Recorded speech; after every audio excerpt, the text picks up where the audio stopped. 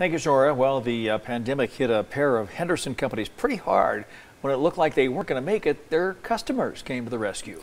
13 Action News anchor Trisha Keene takes you inside these unique businesses, all thankful to still be open.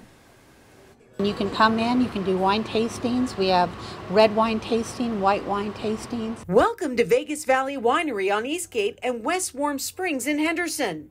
Co-owner Patty Peters says she has experts ready to serve you. The staff that we have, they're all winemakers.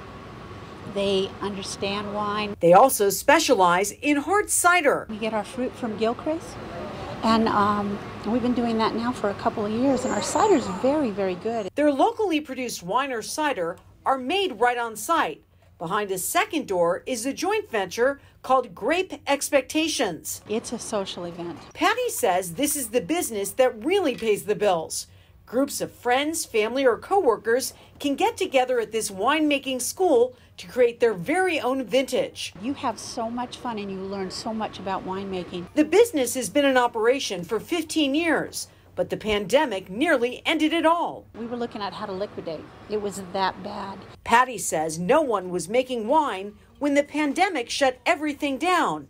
So she emailed her customers. I say, guys, if you're thinking about making wine with us next year, you need to make wine with us this year because we don't know that we're going to be here next year. And oh my God, the calls just started coming in. Patty says loyal customers started investing in her winemaking. Today, business is picking back up, and Patty couldn't be more thankful. We have incredible customers. You send chills at me just saying it. I mean, we were this close to closing our doors. We have the greatest customers on earth, the greatest. For 13 Action News, I'm Trisha Keene.